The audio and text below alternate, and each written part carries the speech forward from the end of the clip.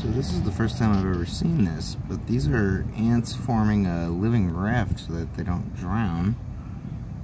I'm not sure why they went into the water in the first place. I just want to get a close-up and I'll actually help them. So that's really interesting, not gonna lie.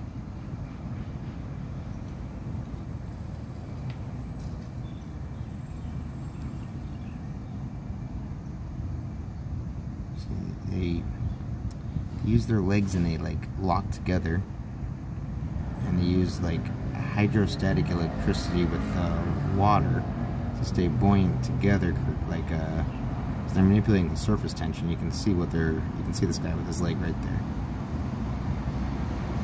This current makes them buoyant, and then they, well, some of them live.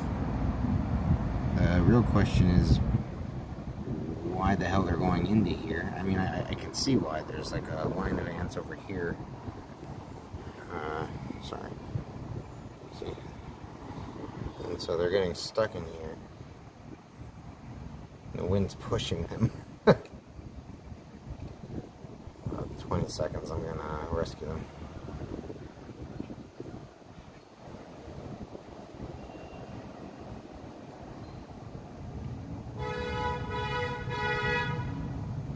Look at that, so many drowned.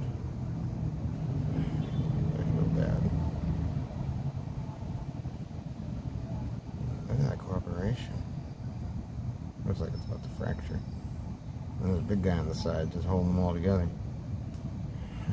And the bubble in the middle. Okay, I think that's it for me. I'm gonna rescue them now. Oh, I don't want to get bitten. These guys sting burns. Okay, let's get these guys out. I'm gonna move it over here. Yeah, I thought it was gonna fracture. Okay. Now what I'm gonna do is I'm just gonna pour it. I've never actually seen what happens once they're free. Let's see. It looks like we just saved around, I don't know, 100 ants. I feel bad for the ones that drowned though. Let's see if maybe some of them are alive and they'll recover.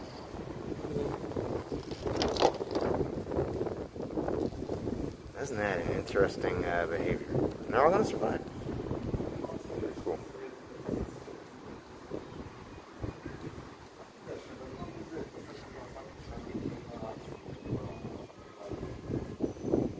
I'm not going to get stuck in the cracks.